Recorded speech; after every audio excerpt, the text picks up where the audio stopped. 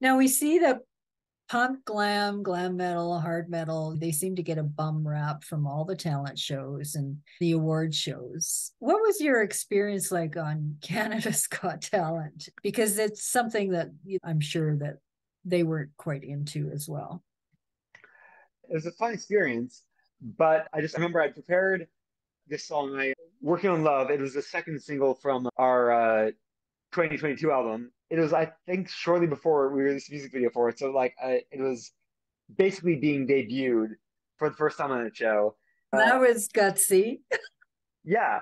And it was an awesome song, bit of like kind of a dance rock feel, kind of like almost a bit of like new wave. I got started on singing it, and I think I got to the end of the chorus before like one of the judges had to say, like, you realize we buzzed you like 20 seconds ago? Apparently they buzzed me like pretty early in the first verse. And I Oh, just didn't notice because when I'm performing, I am like even more like unaware of my surroundings and I'm just like completely immersed in the performance. that's awesome. And so I was just like, that's honestly performing my music is a pleasure unlike any other in my life. So I was just like in pure ecstasy.